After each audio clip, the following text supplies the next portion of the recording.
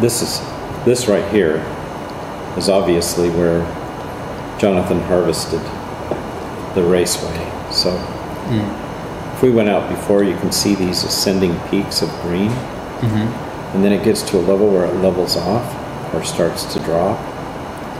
That's when we know that we should harvest the algae, because it's starting to die. So right as it hits its peak, it can't get enough light, there's nutrient starved, and we drop it. And then we re-inoculate the tank and we get it started all over again. So the idea of looking for those patterns in the data and figuring how to apply them to making the system more efficient is kind of one of the things we're doing. Another thing that we'll see, let me escape from here, is we have this color thing here.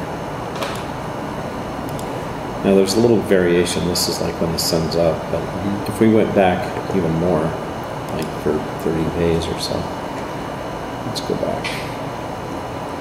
I don't want to bore you guys to death with this stuff, but you can see when we first inoculated the raceway, it was kind of yellowish, and then the light bands are the daytime and the dark bands are the nighttime. But you can see it progressing towards being greener and greener.